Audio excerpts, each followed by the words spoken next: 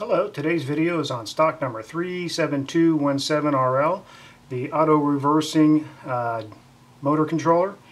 As you can see, it's about just a little over 2 inches long by about 1 inch wide.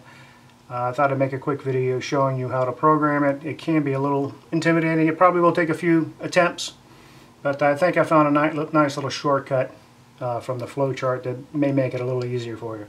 So let's first talk about it. This is power to the control board. That's all just to the control board and power the relay. It will not power your motor at all. It's just if you need a separate power source for the electronics. The motor itself is power in and terminals out to your motor. Got it flipped over so it's look reverse, you know, M minus, M plus, power minus, power plus.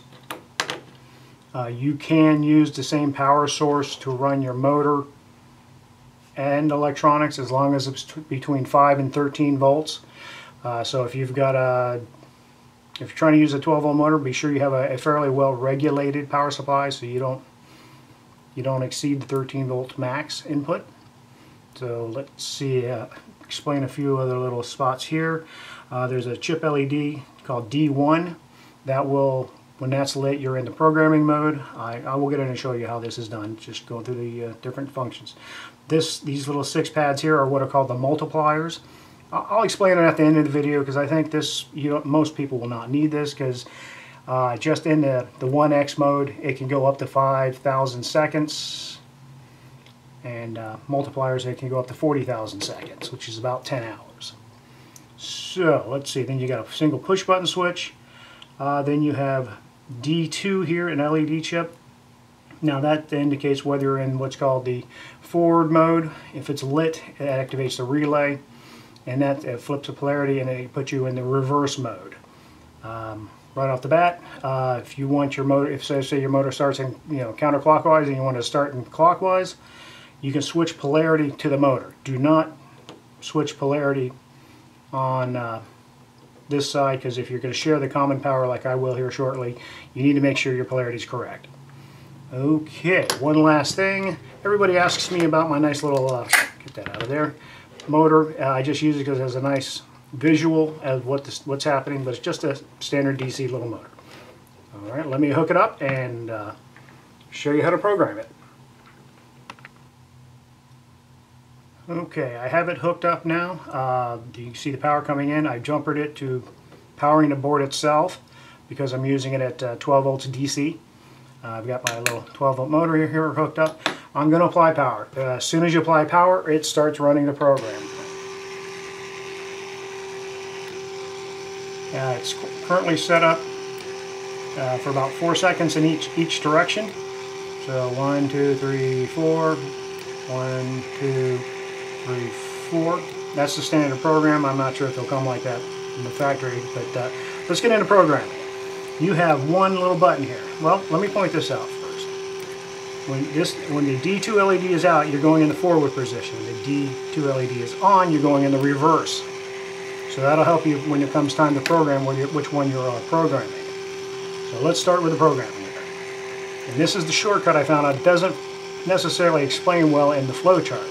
When you press and hold, the D1 LED comes on. That's how hopefully you can see that. That means you're in programming mode.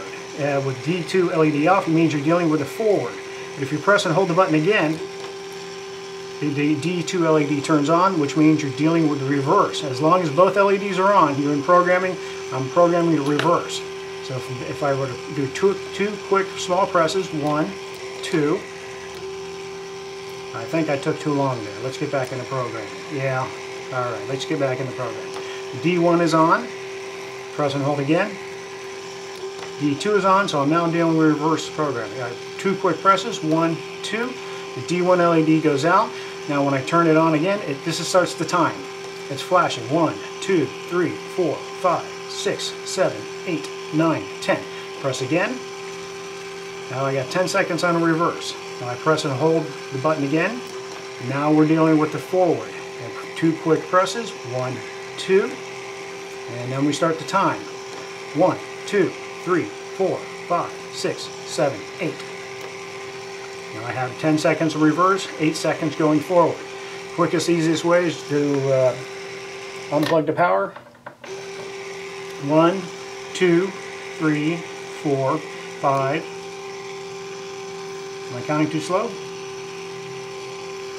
Like I say, sometimes it takes a little practice, a little patience. Alright, we got 1, 2, 3, 4, 5, 6, 7, 8, 9, 10.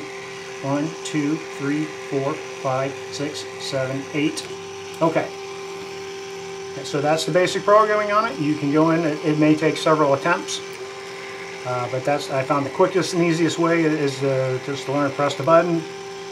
Like you see the D1, then you can switch back and forth between programming forward and programming reverse. Alright, now to explain about the multiplier.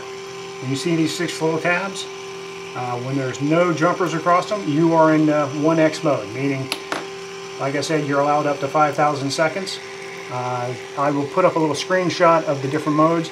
You have 1x, then you have 2x. So if you have the 2x mode and you have 10 seconds, well, that's 20 seconds. And if you have 10 seconds in 8x mode, that's 80 seconds.